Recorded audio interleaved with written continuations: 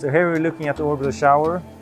It's combining being able to take long showers, basically as long as you like, in higher flow rates than a regular shower, but with the ability of saving up 90% water. We do it by recirculating the water in real time. We have sensors in the drain that measure the water quality up to 20 times per second. Anytime you were to use shampoo or soap, the water would go out the drain. But the majority of the time when you're showering, it's actually not soapy or not dirty. That water is getting pumped back into the core where we purify it with filtration, UV sterilization. There's a heater inside, a bunch of sensors. The temperature is being stabilized back to the user.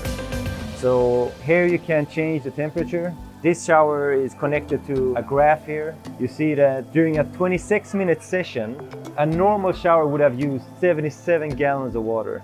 The Orbital shower have used less than 3 gallons. This is all connected to the smart home system. So for example, I can control it by talking to Alexa. So Alexa, start the shower.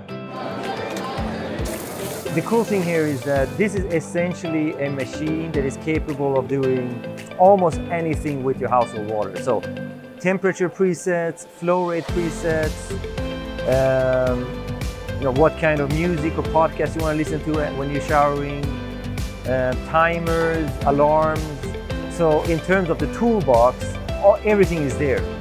So it's just up to the user or the developer, what do I want my morning shower experience to be.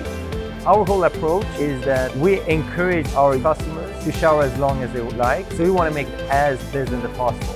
Because the historic approach has been save water, shower quickly. But we're the other way around, because it doesn't matter how long you stay, you're not going to waste any anyways.